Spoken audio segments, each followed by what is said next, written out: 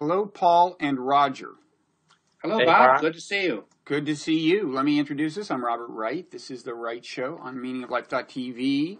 Why don't you each just introduce yourselves? Paul, begin.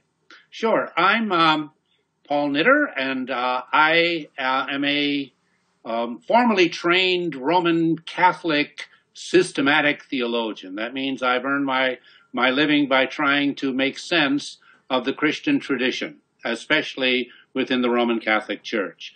But for most of my career, if I would say all of it, since my studies way back some 50 years ago in Rome during the Second Vatican Council, my interest has been in how to promote, on the part of Christians, a more positive attitude and engagement with other religions, and how to, in general, bring the religions of the world into a more cooperative relationship. This is sometimes And called... I'm retired now, as of about 3 years, and I was formerly teaching at Union Theological Seminary and Xavier University. Okay, and you're still emeritus at Union. That's right. And that enterprise you refer to is sometimes called the interfaith movement. Is that right? Correct, sure. Mm-hmm. Okay. Right. So, Roger, what do you want to say about yourself? Well, I'm Roger Haight. I'm a Jesuit priest. I am a scholar in residence at Union Theological Seminary. I have a background in systematic theology, which, like Paul, tries to make sense out of the basic doctrines that Christians profess.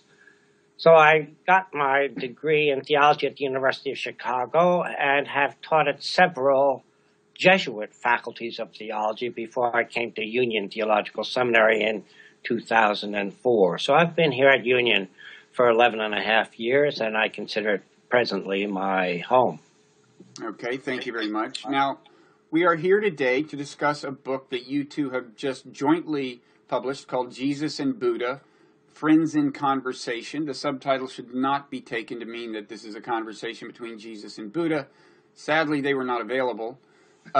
You are maybe in a sense standing in for them. I mean, let me see if I get this right, and you can correct me if I've got it wrong.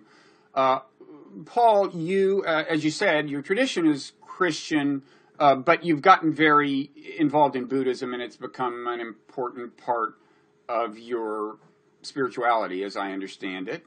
Roger, you I think started the conversation with Paul, at least with a little less Buddhism in you than Paul has. And so to some extent, I gather this is a conversation between you. The book is a conversation between you to try to share perspectives, to do a little kind of compare and contrast between Buddhism and Christianity, and find things that they may have in common, and also to talk about the very phenomenon of kind of interfaith dialogue and the phenomenon of dual religious belonging, having more than one religious identity, as you do, Paul. So before I ask you another question, did I get anything wrong there, or is there anything important that should be added? No, I think that pretty much says it. I would add to it that one of the reasons for this conversation is to learn. In other words, if religions stay locked in their own systems, there's so much more that they could learn if they entered into dialogue. So it's not only a comparison, but it's also built on a new supposition, I think, really, for Christianity, that there is something to be learned from the other religions, and to take them seriously will modify your own self-understanding. Okay. Mm-hmm. And I have found that what Roger just said to be particularly true for myself personally. That it has been my own experience that Buddhism has been quite essential for my own spiritual or religious identity as a Christian.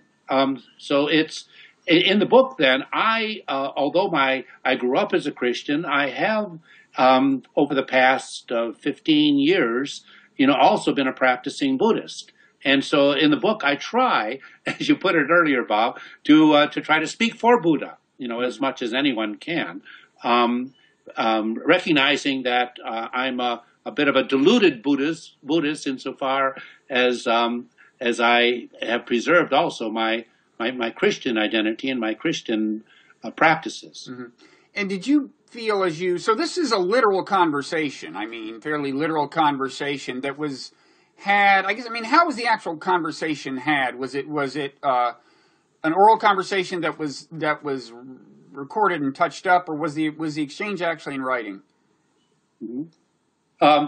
Well, the way we worked it out, the first phase of the book was in writing. Mm-hmm.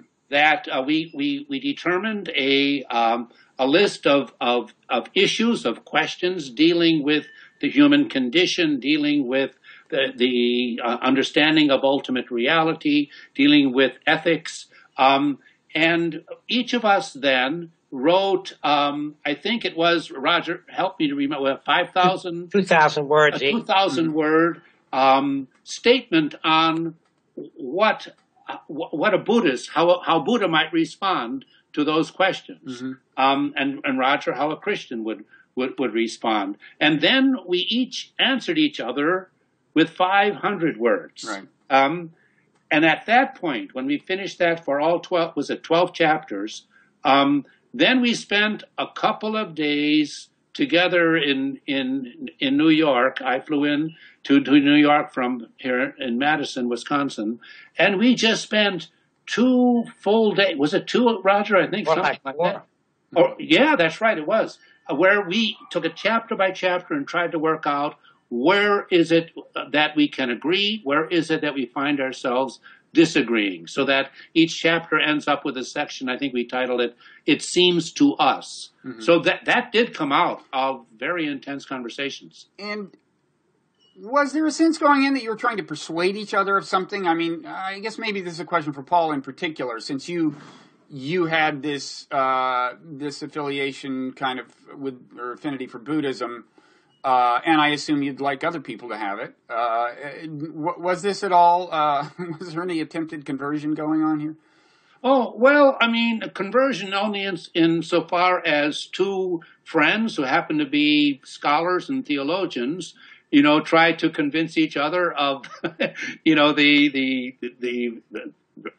veracity of their positions. But no, it's more than that. It was, I'm speaking to my fellow Christians, and in this case, to my good friend Roger, as a Christian who has found it immensely enriching to carry on this dialogue with Buddhism, a dialogue which, however, really does bring in certain refocusing, reclarification, if not correction, if I can use that word, of certain Christian attitudes and beliefs. And I wanted to, to see if these convictions of my own, where Buddhism has enriched me, would make sense to a friend and to a colleague who is one of the most recognized Roman Catholic theologians here in the United States. And Roger, did your perspective change significantly as a result of the interchange? It did. Let me just back up and just fill in one little blank about the background of the book. Before we wrote with each other, we had a class together. Oh, yeah. And we had an extensive semester-long conversation with 28 students and ourselves, so that was a very rich exchange. And we saw students who just walked into this from nowhere and what their questions were. We saw others who were more expert and so on. So we had a wide-ranging, freewheeling conversation, which was not identical with the contents of the book, but very enriching, and gave us a facility to talk about these things and know where the pressure points were and so on. Relative to learning, yes, I learned a lot of things, because there's a tendency not only to be convinced of the meaningfulness of your own position, but when you're challenged by a different position and you take that challenge seriously, you have to see its logic. And when you see its logic, it starts to influence and expand your ideas.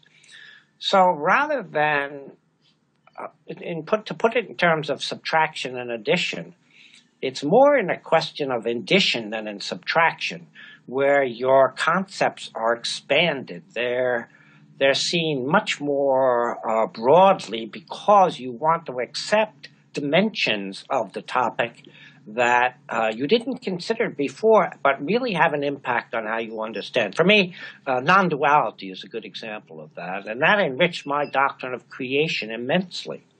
So non-duality, let me just say, being the idea that the distinction between you and the rest of the world is illusory in some sense. Is that what you mean?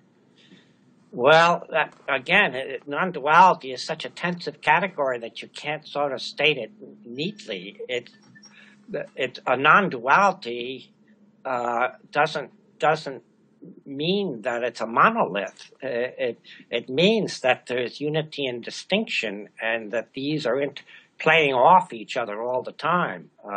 But we are talking about what is the kind of default perception in most people, that there's a me, and then there's these other people and these other things out in the world. I mean, that is the baseline perception that gets, in some sense, amended by the idea of non-duality. Is that right? Exactly, yeah. Yeah, I would say that's true. You see yourself in your identity as being a part, in a much more real sense, of something that's bigger than you and unites you with all reality. Okay, now did you come to appreciate that in the sense of going, whoa, Buddhism has this thing Christianity doesn't, it's great? Or did you come to see it and see more of it in Christianity or in some Christian traditions than you had appreciated, or neither of those, or what? Well, I in fact, went back to the doctrine of creation and to see how the Creator is all of being in classical terms, Thomas Aquinas' terms of being pure being. So it's an all-inclusive framework, so that a Thomist like Meister Eckhart would often be accused of being a pantheist because he has this deep concept of God embracing all reality. So suddenly you find yourself in a doctrine of creation fighting for your own individuality because God is all being itself and you add nothing to it. What can you add to infinity? So that, it seems to me, has contact points with non-duality that you find in Buddhist thinkings. It's not a symmetry, but they're running along parallel paths. So when you go back and forth, you're gaining something. Okay, well, this kind of leads to a question I was going to ask anyway. One of your chapters is called Ultimate Reality, and of course that's a term used. Well, sometimes it's a term that's thought of as being able to bridge East and West by some people. In other words, it's a Western liberal theologian's way of describing God. I mean, a certain kind of Western liberal theologian, right? And then it has a place in an Eastern context as well. Is that right? And I mean, is the use of the term is ultimate reality as the heading of a chapter? Is that itself an attempt to find a kind of common denominator? Because normally, I mean, people would think, well, wait, Christianity has this creator God, often conceived of as outside the universe, in contrast to what Roger just said, but often thought of that way by people. And then Buddhism, it has, as practiced in Asia, it has supernatural, it has deities and things, but it doesn't have this big creator God. And they might think that that's an unbridgeable gap. Is the idea of ultimate reality your way of? I mean, I guess this is a question for Paul. Maybe is this your way of bridging the gap? Well, that was a question that came up frequently in our conversations, and if I remember it correctly, and just jump right in, Roger. I mean, I always had a certain Roger. You had the tendency, it seemed to me, to use the phrase ultimate reality much more, much more easily or naturally than I. And part of my reservations was not just the the critical warning that I hear from contemporary philosophers that everybody perceives reality from their own perspective, and you end up imposing your own on others, even when you don't realize you're doing so. And so I was worried about imposing the notion of ultimate reality, which, Bob, as you just said, is more of a Western notion or symbol than it is in the East. But on the other hand, I think with these necessary recognized cautions, we need some kind of a shared vocabulary so we can talk about, what matters most for us. What is most important? So both in the way I want to live my life, as well as in the way I understand reality. So both ethically or existentially, as well as philosophically or metaphysically. So we use ultimate reality, but we also try to use other metaphors, other terms that were more accessible to Buddhists or drawn from Buddhism. Something like emptiness, or in my Tibetan Buddhist tradition, what we call spaciousness, or the nature of mind, are terms that they use, the Tibetan Buddhists use for getting at what is most important, or what I'm most interested in, what matters most for me. So, and I think that's what we try to do. We threw out images, we threw out terms, and to see if they can function in a way in which they will help us communicate. In fact, I think, Roger, you coined, I don't know, you came up with the term, we're looking for functional analogies. Analogies, so comparisons that can help function, that they work in similar ways for both of us. Ultimate reality as an analogy for that which we're most concerned about, and that which we feel we're part of when we're living our life fully. Okay. Anything you want to add to that, Roger? Yeah, there are some of those categories that work better as bridge concepts than others. For example, I do have a tendency to use the term transcendent and the transcendent. And that does not resonate well with Buddhism, because it does sort of point to a reality outside of reality, and therefore set up a dualism and so on. So it's not as acceptable as, for example, a ground of being, or a groundless ground of being, to complexify this sense of a power that's holding things together, but is not quite other than, but is other than, but not quite other than individual persons. So you see, as Paul said, that it's always tricky. There are no neat matches, but there are ways of tracks, bridges, functional analogies that go back and forth and provoke. Provoke. Dissonance, and say, yes, but. And that's where enrichment comes. Okay. So did you kind of in the course of this find yourself looking at any given prominent part of the vocabulary from one of the two traditions or the other and saying, okay, what can we connect that to? I mean, it sounds like you did a little of that, but if you did, did you, for example, say, okay, nirvana, what in Christianity would correspond to nirvana? And if you did, do you have an answer? Well, you're working from nirvana, and you'll have a better handle on that, I think, than I.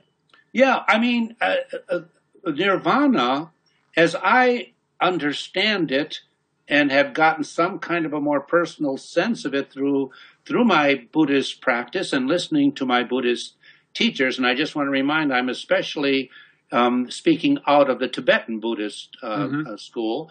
because there are different forms of Buddhism as there are of Christianity. But nirvana is the word that Buddhists use, many Buddhists use, to express what it is that is going on when they experience or start to experience what is called enlightenment. So in other words, if I would translate that into Christian language that I think is faithful to what the Buddhists are getting at, or that has the same function as what the way Buddhists are using their language, is nirvana is the Buddhist word that can be possibly applied or has similarities, analogies, to what Christians experience when they come to realize, through their practice, through the following of Jesus, when they come to realize that they are, as St. Paul puts it, one with Christ.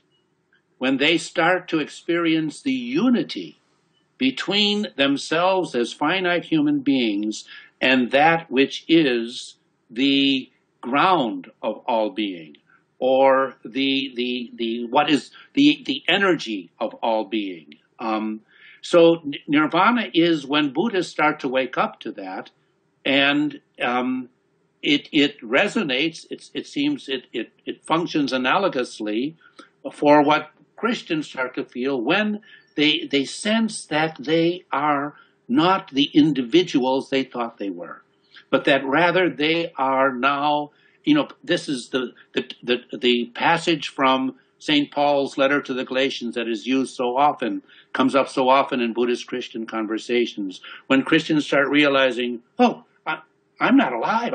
It's not me who's living. It's Christ who's living in me or as me, as Paul puts it in the second chapter to Galatians. I think that's where I think there's similarities, Bob.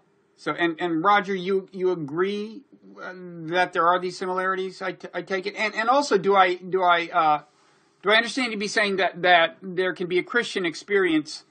I don't know whether you'd say of contact with the divine, or the experience that you are the manifestation of the divine, but that somewhere in that range there's a correspondence to nirvana. Does that make sense to you? Yeah, I would.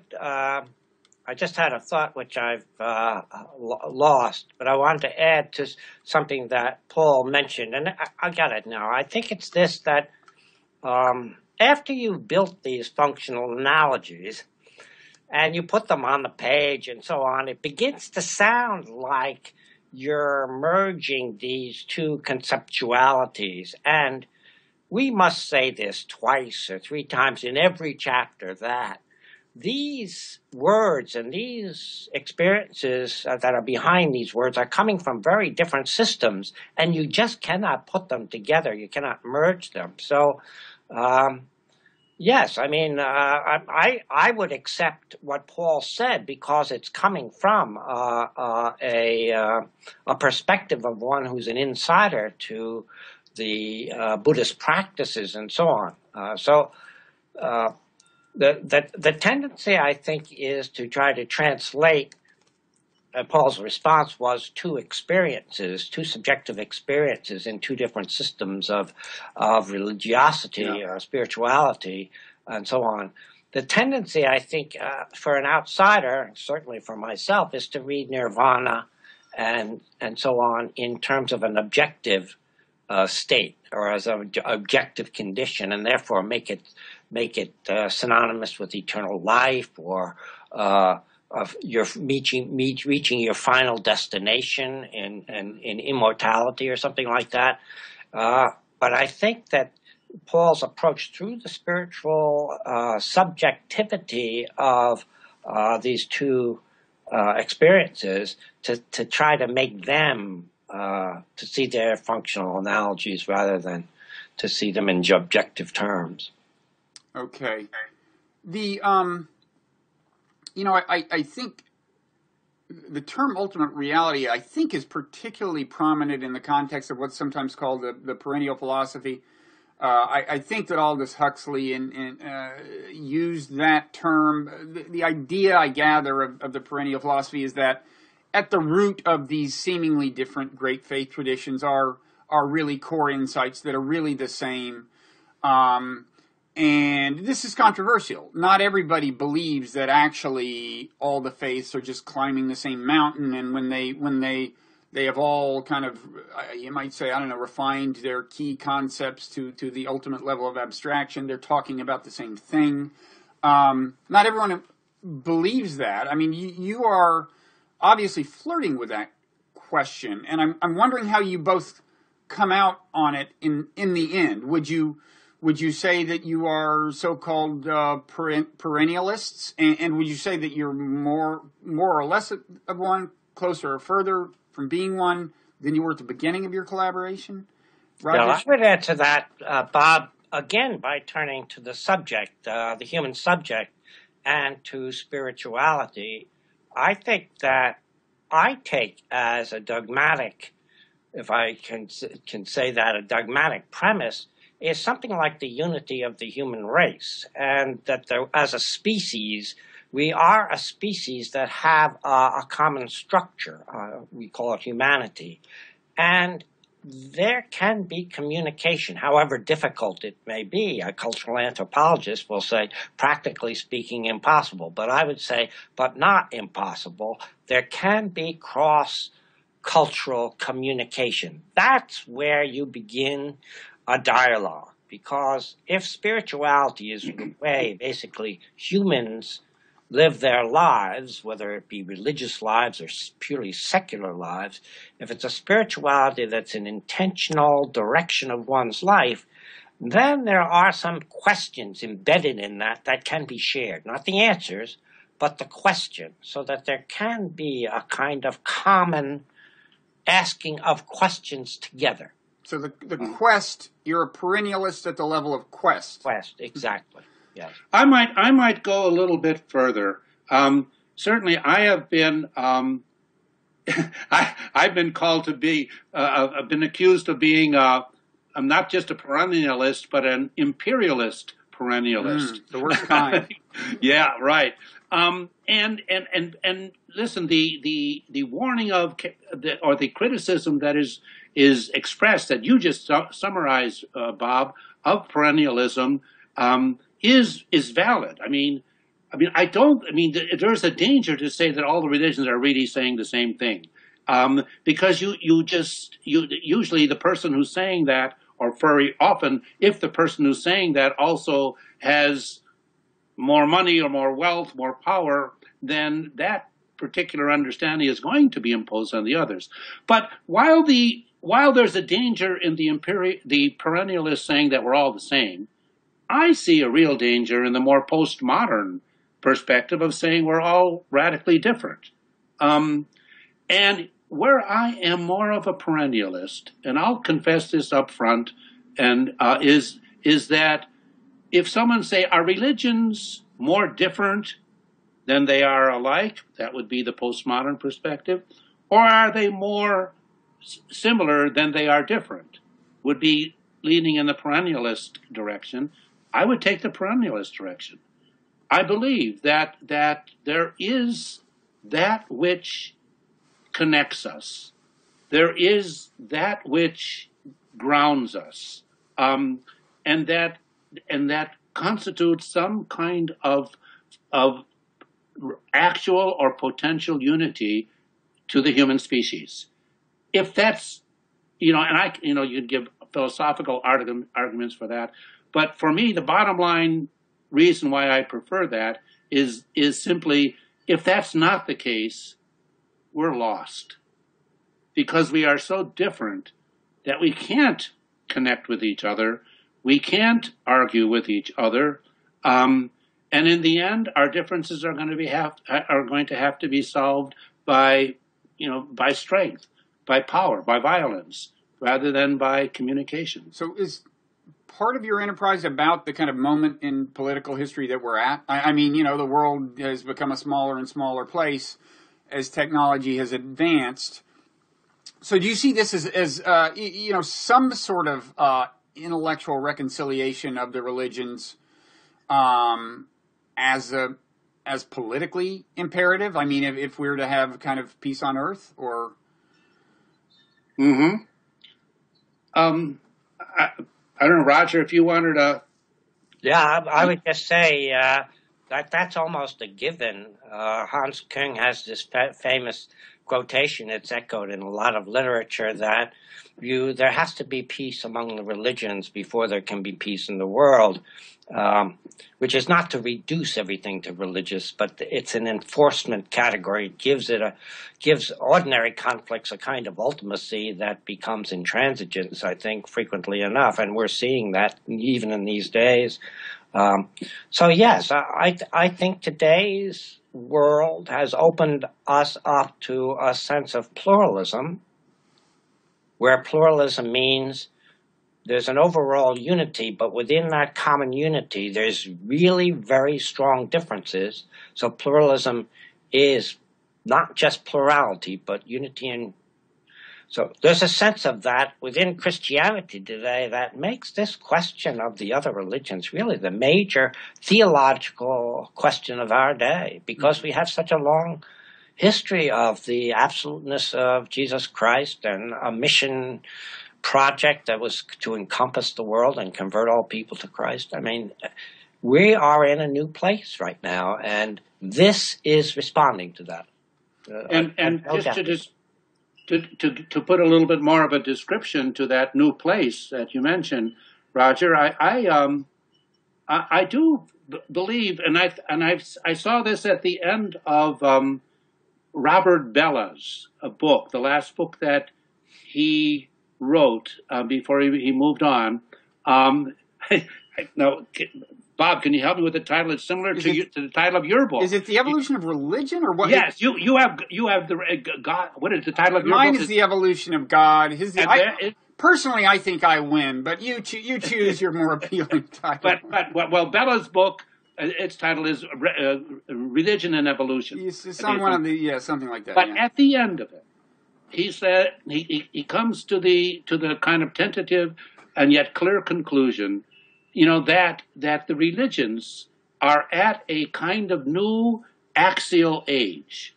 Having gone through a real shift in religious consciousness and development way back, in between 3000 up, before the turn of from BC to AD, as in the old terminology. Yeah, the axial age is this idea that there were a lot of kind of important intellectual and certainly including spiritual developments. I think largely in the first millennium. Oh yeah, BCE. Right. It went from, I think, around 1200 before the Common Era to 200 before the Common Era. Anyway, that right now the religions are kind of being challenged and called to a new shift, axial age, if you want to use that term, in which they can recognize the need to collaborate rather than to compete. In other words, that each religion, and some are more guilty, if you want to use that term, of this than others, has to give up its claim for supremacy. And that no religion is supreme. No religion has it all. You could do that without much in the way of intellectual reconciliation or perennialism, right? I mean, you could, in theory, just adopt an air of humility. I mean, some might say that an air of humility is in some sense at tension with religion as it is sometimes understood. Yeah. But in any event, in theory, you could, tolerance on the part of everyone would kind of solve the problem, right? Without trying to convert everyone to perennialism or anything like it. But Bob, that's where theology or doctrine or dogma or beliefs get in the way of humility and tolerance. Because so many of the religions, in different forms, but especially the Abrahamic religions, have this claim of chosenness or of finality. Christians claim that Jesus is the one and only Savior. Muslims claim that Muhammad is the seal of the prophet. In other words, no more prophets after Muhammad. That's why the Baha'i religion has so much trouble in Iran right now. And so, I mean, there are doctrinal claims by religions of having the full or the final, the definitive word. And that it's pretty hard to be humble when you feel that God has given you the final truth for all religious claims. Well, let me ask the question another way.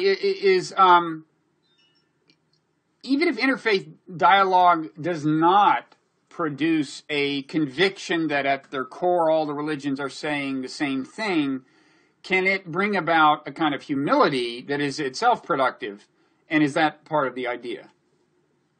Yeah, my sense is that one has to go into the religious dialogue with that conviction.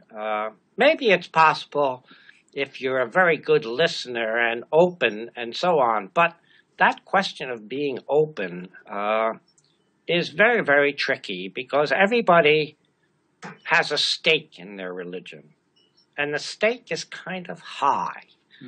And to gain an understanding where you can really be supported with the truth of your claim and at the same time be open to another who seems to be saying the opposite is a pretty high level of consciousness. And it's not one that translates easily into a mass consciousness. So it's tricky. Theology, it seems to me, presently is frequently theologians talking among themselves. And I think theology has to start communicating at large to its constituency so that even on the congregational level, the preaching can be much more open and can nurture a sense of security in one's faith, but at the same time, not sort of make that security a competitive truth, but one that's open. That's tricky business, and religion is touchy stuff. But I think we're ready for that. Just if I may throw in a very personal and particular, just this past Sunday, at the church that I go to, the preacher, the priest, gave a sermon on Jesus, and which the main theme was, yes, Jesus has a universal meaning for us and for all people. It was the Feast of the Epiphany, the Three Kings. But he says, but Jesus has this universal meaning, but not an absolute meaning. In other words, Jesus is universal. So not just for Christians, but not absolute. And the people who came up to him... So can you elaborate a little on what that means? What is the distinction? I mean, someone could take universal to mean ultimately all peoples will see that Jesus is the one. I don't think that's what you mean. I mean, maybe that's what's more meant by absolute. Yeah, right. I mean, universal would mean that the truth, the values, the vision that people have discovered in and through Jesus, or if you want to put it in theological language, that God has revealed through Jesus, is significant for all people. Mm-hmm. It can enrich their lives. It can transform their lives. Transform. But it is not the fullness or the final or the definitive expression of the truth that Christians believe is grounded in God. In other words, to say that Jesus is universal but not absolute recognizes that there are others, Muhammad, Buddha, Lao Tzu, who are universal but not absolute. Mm-hmm. So, and I see the response of the church, was just, appreciative. The number of people who went up to that preacher and told him how important it was for them to hear it. So I think. Of course, I'm guessing that if it's a church you went to, it was a pretty theologically and politically liberal congregation to begin with. So he was kind of preaching to the choir, as they say. I don't know. It was the choir. The choir is expanding. He's hoping. The choir. We hope the choir is. But see, this leads to something. I think this is not just, and maybe not mainly, an intellectual project in the sense that in my experience, in a way, this is a big part of the thesis of the evolution of God, to the extent that that book was a comment on what kinds of circumstances are conducive to harmony among religions. In my experience, if people are making contact in a context that just in a social and material sense is conducive to harmony, like let's say they're on the same athletic team, and they're striving for the same goal, or let's say they're two business people doing a deal that's good for both of them. That kind of interaction is what puts people in a frame of mind to accept the other person's religious beliefs. I don't think there are many fundamentalists in business class, so to speak. I mean, because these people just have an interest in getting along with their colleagues in different cultures. They're making money out of it and so on. And so I guess to what extent, I think to a large extent this is a kind of a social and political project as much as an intellectual one, Mm-hmm. Oh, I agree with that. I agree with that. Spirituality and religion do have their homes in the gut, not just in the mind. Yeah. Mm-hmm. And I have found that the best or the more effective way of changing the minds of, I'm talking about my fellow Christians, of changing their minds about other religions, of getting beyond what so many of us Christians were taught. I mean, if they're as old as I am, about the other people, or if they're not going to go to hell, they're going to have a hard time going to heaven if they don't know Jesus. I mean, the best way to get people beyond those attitudes is not a theological sermon or a theological course, but it is in some way to provide situations where they can make friends with persons of other religions. Now, that's happening naturally, as you just said, Bob, through the business world. And we hope. I mean, but this is narrow-minded, call them evangelical fundamentalists, who don't want to have anything, see no value in any other way than Jesus. Once they start to become friends, or once their children start marrying, marries a Muslim or marries a Jew, suddenly things can change. But to be clear, I'm not saying that it's kind of naturally happening, that we're naturally moving in the positive direction, certainly in the short term. Because I think globalization also makes groups of people feel insecure, culturally insecure, as if they're under threat. I will not get into U.S. foreign policy and the effect that has had on the perception of threat. But so I don't think it's a done deal by any means. It's a real challenge. But I'm curious, if from you, I guess you're kind of involved. You're in this milieu, the interfaith milieu. Are things? Yeah, it sounds like you see progress on balance. Well, let me respond to you how that hits me, that question, as a theologian.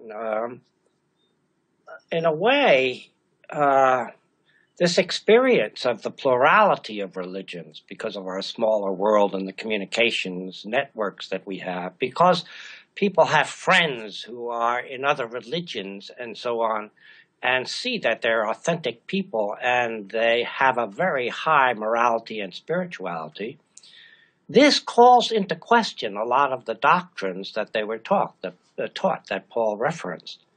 Then you have the problem of the meaningfulness of those doctrines. In other words, there's a tendency to say the whole thing was bunk.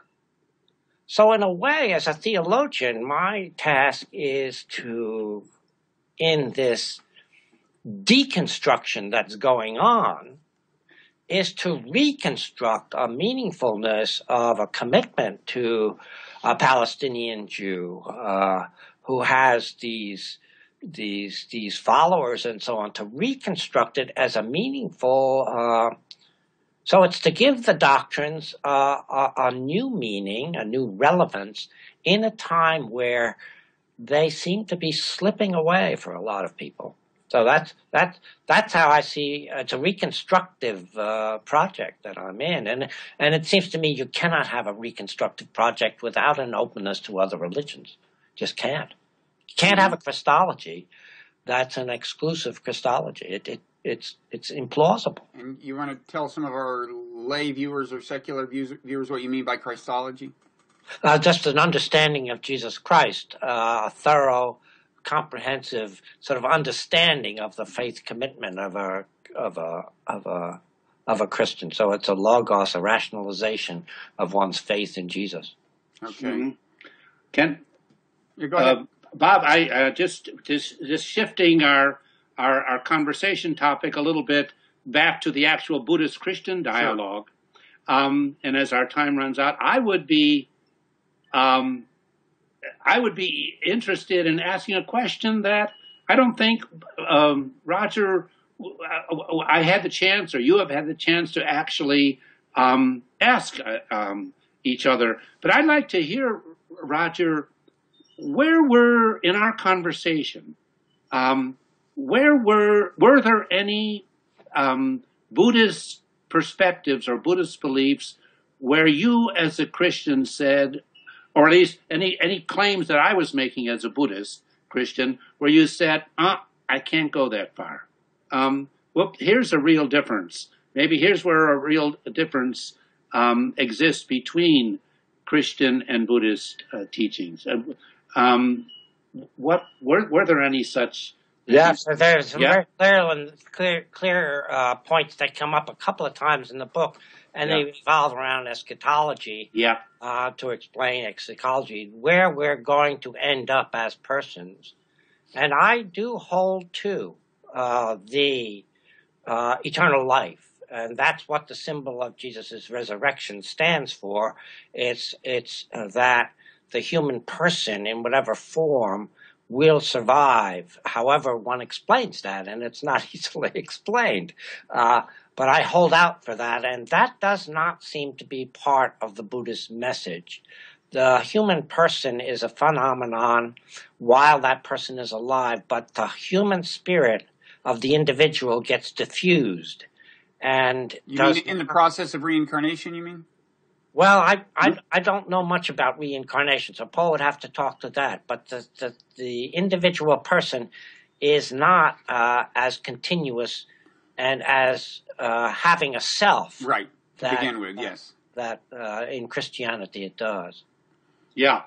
And this is where reincarnation, as you know, Bob and Roger, I mean, that is an extended process of its many lifetimes that one has in order ultimately to reach the fullness of nirvana, or in certain forms of Buddhism, the Pure Land, which takes you then.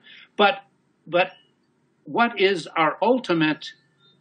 What is our ultimate? I mean, ultimate. But again, it's so difficult to talk about ultimate in the sense of final end, but that our fullest, for Buddhism, our true being, our true identity, and our deepest happiness consists in moving beyond our individuality, and to realize that we are, in the Buddhist terminology, anatta.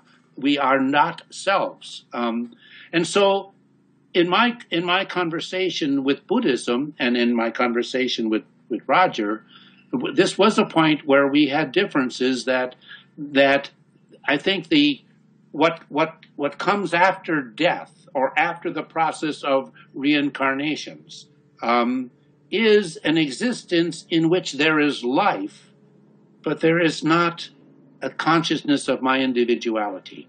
Mm-hmm. It's what in Christian theology is sometimes called, I don't want to burden you with jargon, but objective immortality rather than subjective. We live on in the life of God. And the process goes on, and it goes on differently because of the way we lived, certainly, but it's not going to be a preservation of individual identity. In other words, Paul Knitter is not going to live on for eternity. Right. But there will be life, and the life will be different because of who I am. And there was a difference, I believe that was in... Oh, yeah, it's quite striking. Yeah. And as Paul said, according to Buddhist doctrine, there's a sense in which Paul doesn't exist in the first place. Yeah. At an ultimate at an ultimate level. And of course, this is given Buddhist philosophers a little bit of a challenge in explaining what reincarnation even is. Then that really is a challenge. Okay, so I assume.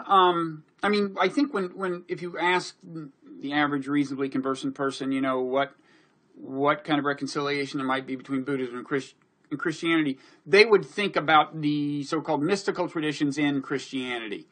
And I have a question about that, because my very limited understanding of kind of the, you might say, classic mystics going back a millennium or two, is that actually they report pretty diverse experiences. I mean, I think the people called mystics, unless I'm wrong, the common denominator is certainly powerful experience, powerful personal religious experience. Beyond that, it seems not nearly as consistently formulated as, say, Buddhist enlightenment is, even given the differences among different Buddhist traditions and Buddhist schools. And I'm curious about that, whether you can point to a lineage of Christian mysticism that feels or seems pretty Buddhist, and if so, how far back that goes. Because of course, modern Christian mystics like Thomas Merton they knew about Buddhism, and the older mystics didn't. Mm-hmm. Paul. Yeah. Well, I mean, I'll venture my perspective on the mystics, but it is. I mean, you're right, Bob. There are different. I mean, there are differences among Christian mystics, but when you look at the writings of, and not just the medieval mystics, and not just Julian Norwich and Meister Eckhart, but we've been going back to Dionysius. The experience of those mystics was so unitive, so transcending of their own individuality, that it seems to me, that they struggled with explaining the difference between themselves and God. It was terms, and they use terms sometimes in which they seem to deny differences, and are this kind of the temporary manifestation of a God that is they call love, or that they call spirit, that pervades all.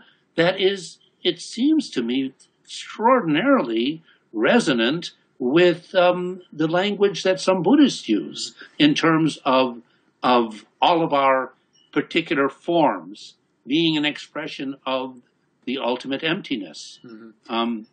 So there is a reasonably prominent strand of Christian mysticism, you would say, that does correspond to something like what we've been calling non-dualism. Although I should add, just so I don't have to answer any letters about this, a lot of Buddhists would say non-dualism is really the province of a certain part of Hinduism, and many Buddhist traditions don't like that term because they think it refers to the merger of the self with the ultimate, whereas according to Buddhist doctrine, as you said, the self doesn't exist to begin with. Although common to both of these is some dissolution of the bounds that we normally associate with the self. That's common. I think that's kind of common to both the Buddhist and Hindu experiences, and you're saying that is part of the classic, or at least a prominent strand of Christian mysticism. Yeah. But also with the Buddhists, Bob, ultimately we are not individual selves. But in this life, they talk about, the ultimate order and the conventional order, the way of ultimate knowing and conventional knowing. And so the level of emptiness, which is the ultimate, and form, which is the conventional, on the conventional level. But they say both levels are real. Mm-hmm. Both levels are real. So again, it is a unity without removing differences, and yet it's an overcoming of differences in a much more profound way than most Westerners, whether they're atheists or whether they're believers, are aware of or acquainted with, because the Buddhists say, all of our form, their term is emptiness and form, and they say forms are empty. Mm-hmm. Forms are, in other words, Christian, we creatures are God. But then they'll say, and yet emptiness is form. Mm-hmm. So it goes both ways. You can't have forms, finite reality, without ultimate reality, but neither can you have ultimate reality, emptiness, without form. Mm-hmm. So there is this one non-dual, as a teacher of mine always put it, Ramon Panikar, non-dual means not two, mm-hmm. but neither does it mean one. Okay. And so it's this two-ness and oneness that live off of each other. Okay. Roger, anything you want to either add to that or say about Christian mysticism generally? Just anecdotally, I remember being at a conference talking about Meister Eckhart with a Christian who knew what he was talking about, and a couple of Buddhists, and they knew exactly what the other was talking about. There was a bond between them that allowed them to talk and to appreciate what the other was saying, even though neither strayed from their own sort of boundaries as Christian and Buddhist. It was quite remarkable. I was very impressed by the event. Okay. And this is why Thomas Merton was so able to communicate with Buddhists and Hindus. Mm-hmm. Mm-hmm. Yeah. Okay. Well, that's a good note to end on, I would say. Note of harmony. Yes. Not that this conversation has been, rent by divisiveness in general, but that's a good place to end. We're out of time anyway. We could certainly keep talking longer. Yeah. The name of the book is Jesus and Buddha, Friends in Conversation, and you are the two friends, and you seem to have remained friends. Mm. And that's great. So thanks so much. And the book is just out, right? It's just been out for a couple of months or something, or isn't it? Yeah. Great. Mm-hmm. Okay. Very good. Well, thanks so much to both of you. Okay. Thank you, Bob. It was really a great conversation. Thank you so much. I enjoyed it too. Thanks. Mm-hmm. Bye.